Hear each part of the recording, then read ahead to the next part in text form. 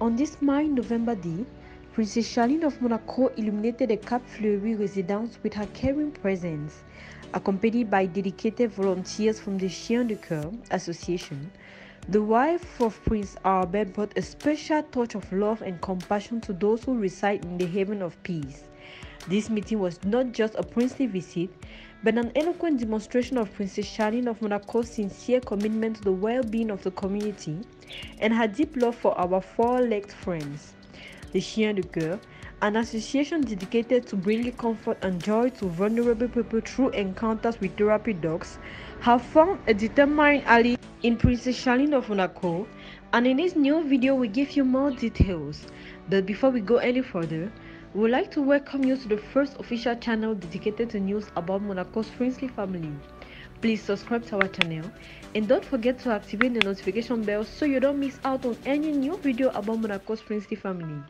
Thank you for your interest. This Thursday, November 23rd, Prince Albert's wife, Princess Charlene of Monaco, alongside her sister-in-law, Princess Charlene of Monaco, took part in the International Day of Children's Rights in Monaco, accompanied by her twins Gabriella and Jacques and Balthazar, the 5-year-old son of Charlotte Kasiragri and Dimitri Rassam. However, Princess Charlene of Monaco ended her evening alone, making another high-profile appearance. Indeed, the residents of Cap Fleuri were greeted by a show of tenderness and elation as Princess Charlene exchanged warm hugs with the loving dogs and their devoted volunteers. Each embrace was a ray of light in the residence day, dispelling any trace of loneliness or sadness. The Chien de Coeur volunteers shared precious moments with Princess Charlene of Monaco, discussing the profound impact this interaction can have on the emotional well-being of the elderly. However, Princess Charlene of Monaco, known for her sensitivity and generous heart, listened with rapt attention, underlining the importance of these initiatives that bring human warmth and affection. The sparkle of happiness in the resident's eye testifies to the magical effects of the day.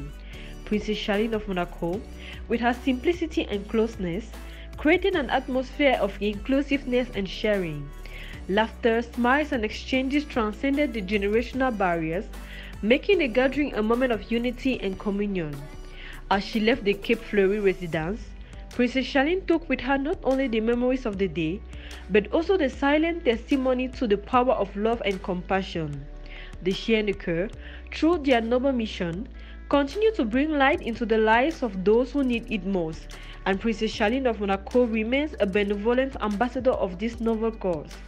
However, this day will remain etched in hearts, reminding us that, even with royalty, humanity and generosity can be the most precious jewels.